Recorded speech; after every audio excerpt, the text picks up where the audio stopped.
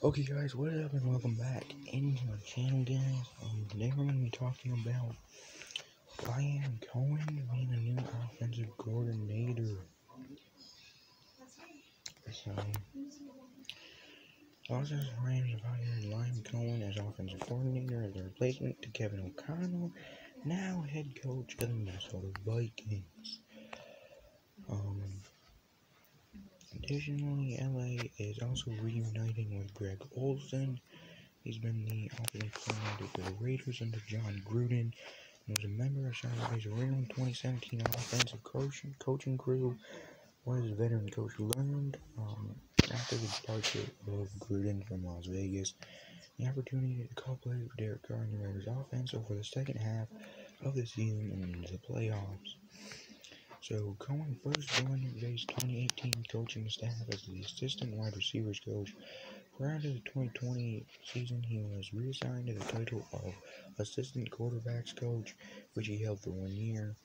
Coen was hired by the University of Kentucky as the team's offensive coordinator last offseason under Mark Stoops. And the Wildcats finished 10-3 in 2021, in part due to solid offensive production. The young coach is likely on the fast track to becoming a head coach in the NFL, similar to those that have held the title of offensive coordinator with the Rams under McVay.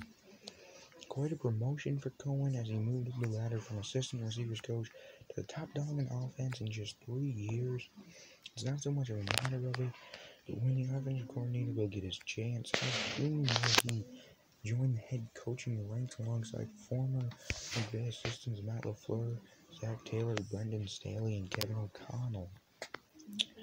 McVay and the Rams still have a number of coaching positions to fill ahead of this offseason, including tight ends coach after Les Phillips followed O'Connell to the Vikings. It'll be interesting to follow how Los Angeles adapts its offense in its second year with quarterback Matthew Stafford at the helm. It's reasonable to expect a significant step forward for the offense, which struggled with turnovers and sputtered at times. This year, we're really going to be looking to see if the Rams can evolve their running game after struggling to get it. Much production from the aspect of their offense during the playoff run. Should we expect a healthy game maker to be workforce back, and can the Rams utilize Darrell Henderson when it maximizes his receiving and change of pace talents?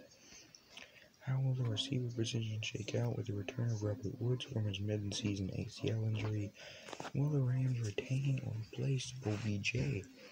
Los Angeles also has a number of young receiver talents they want to develop, including Van Jefferson, Tutu Atwell, Jake Harris, Ben Skoranek, Bryce Hopkins, and Kendall Blanton.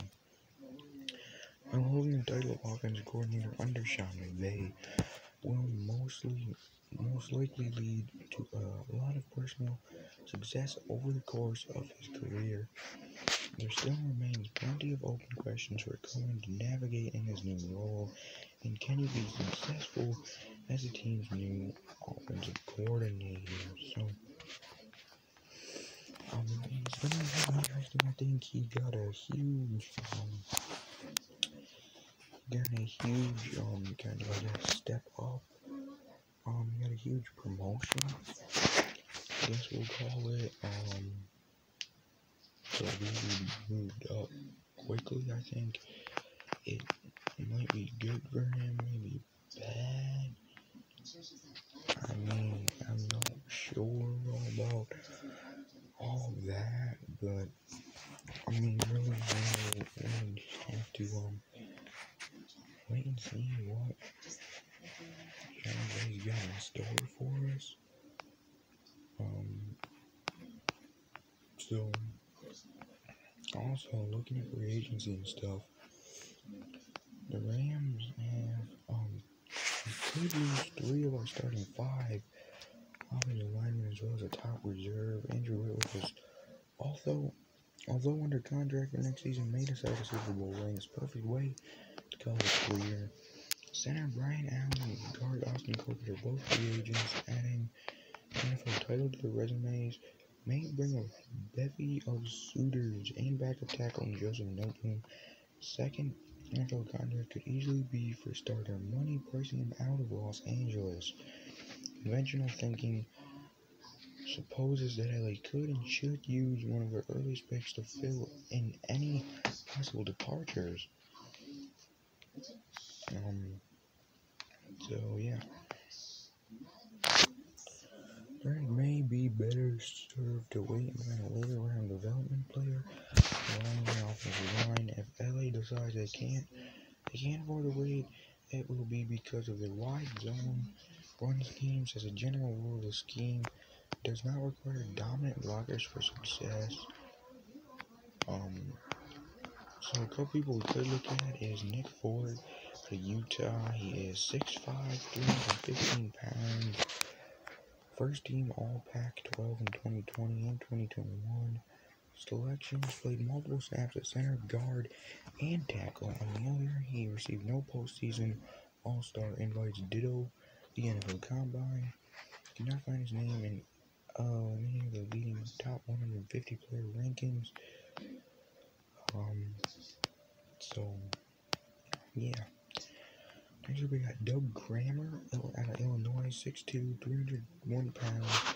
He has all the political traits of a Big Ten offensive lineman except one: size. He's relatively short and stocky, but he's powerful in the run game, has a true mean streak, plays every game. In fact, he logged 51 starts for Illinois.